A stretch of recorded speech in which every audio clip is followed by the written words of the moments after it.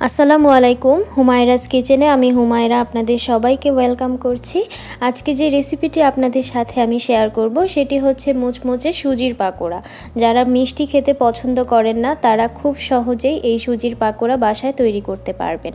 আশা করি সবাই দেখবেন আর আমার এই চ্যানেলটি সাবস্ক্রাইব করে রাখবেন। এখানে আমি 1 কাপ সুজি নিয়েছি মেজারমেন্ট কাপের, হাফ কাপ টক দই নিয়েছি, পেঁয়াজ নিয়েছি বড় একটি এবং কাঁচামরিচ 2টি মিহি কুচি করে, ধনিয়া পাতা নিয়েছি কুচি করে 1 মুঠো, আর এখানে কিছু মশলা নিয়েছি লবণ, জিরার গুঁড়ো, শুকনো মরিচের গুঁড়ো এবং বেকিং পাউডার, সবগুলো 1 চা চামচ করে।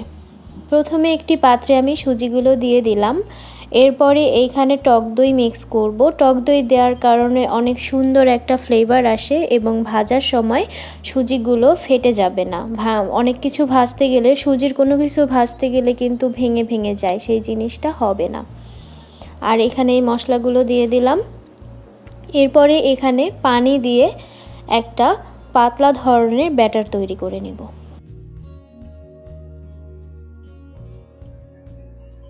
আর এই ব্যাটারের কনসিস্টেন্সিটা কেমন হবে তা কিন্তু দেখতে পাচ্ছেন, একটু পাতলা হবে, কারণ আমি এটা যখন 20 মিনিটের জন্য ঢেকে রাখবো তখন পানিগুলো অ্যাবজর্ব করে নেবে, একদম তখন ঘন হয়ে যাবে। ঢেকে রাখলাম 20 মিনিটের জন্য। 20 মিনিট পরে আমি উঠালাম, দেখুন কীরকম হয়ে গেছে, পানিগুলো অ্যাবজর্ব করে নিয়েছে। এখন এখানে পেঁয়াজ দিয়ে দিব। পেঁয়াজ প্রথমেই দেইনি, কারণ পেঁয়াজগুলো প্রথমে দিলে ভিজে নরম হয়ে একটা ব্যাড স্মেল আসবে, সেজন্য পেঁয়াজ পরে দিলাম। ভালো করে এটা মিক্স করব। একটু ভালো করে মিক্স করতে হবে।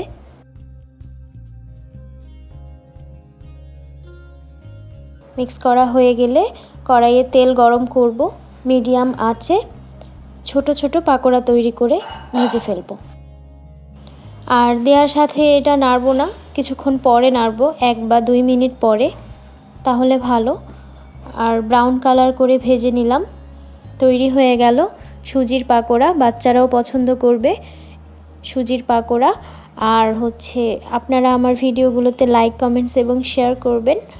আমার চ্যানেলটি সাবস্ক্রাইব করে রাখবেন, কারণ পরবর্তীতে প্রতিদিনই আমি প্রায় নতুন নতুন রেসিপি দিচ্ছি এবং দিয়ে যাব। সবাই অনেক ভালো থাকবেন।